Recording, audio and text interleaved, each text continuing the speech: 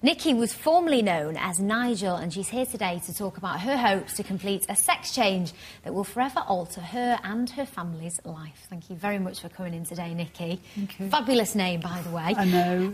Now, before we talk about where you're actually up to with everything, let's start by going back and talking about your life before you started taking female hormones, because you were married for 25 years, weren't you, and you've had children. Yes.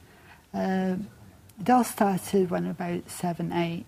And the feelings of wanting to wear girls' clothes and can't understand why you want to wear girls' clothes, but the feelings were there and never could understand them. It continued then up till I was about 16. Obviously I had a sister, so I was able to wear girls' clothes.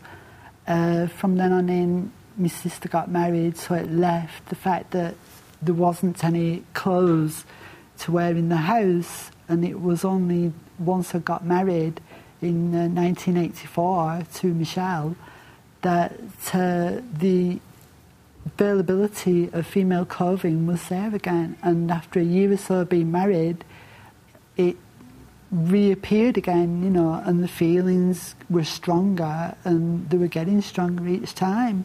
We had we had our first child in 1985, and we had a second one in 1986, and I thought, I've got to stop this, you know, and you go into a pattern where you do it for so many times and you stop, and it decreased the feelings. Did your wife know about it at this point, or was it something that you kept very secret even from her? It was kept secret from her up until about the 5th year of our marriage, the 4th, 5th year of our marriage, when one night she'd been out with her mum and got dressed and I was waiting for her to see basically what her reactions would be. And she didn't say anything on the day. You know, I went up, got changed, put my old male clothes back on, and a couple of days later the feeling was there. I thought, I've got to tell her. And that's what I did. You know, and then... So thinking back to that day then, how did it feel? Did you feel relief that you'd gotten rid of this secret that you'd carried for such a long time? Yeah. Or you must have felt so terribly confused? It was confused. It was mixtures of all sorts of feelings, because you don't want to lose this person that you love so much. But at the end of the day, you've got these feelings that are not going to go away and that just totally drive you insane at times.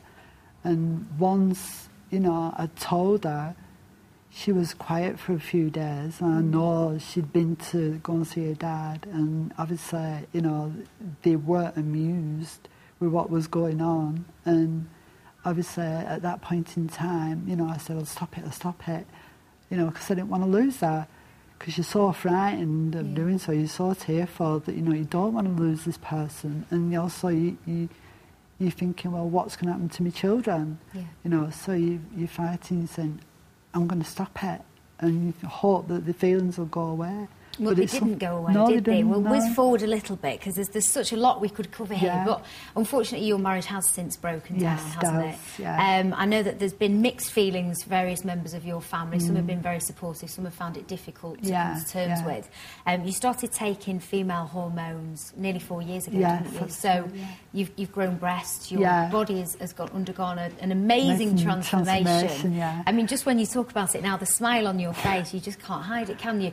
No. Presumably, you now feel like a new person. You are Nikki, you've changed your name, you're living a new life. What's next for you?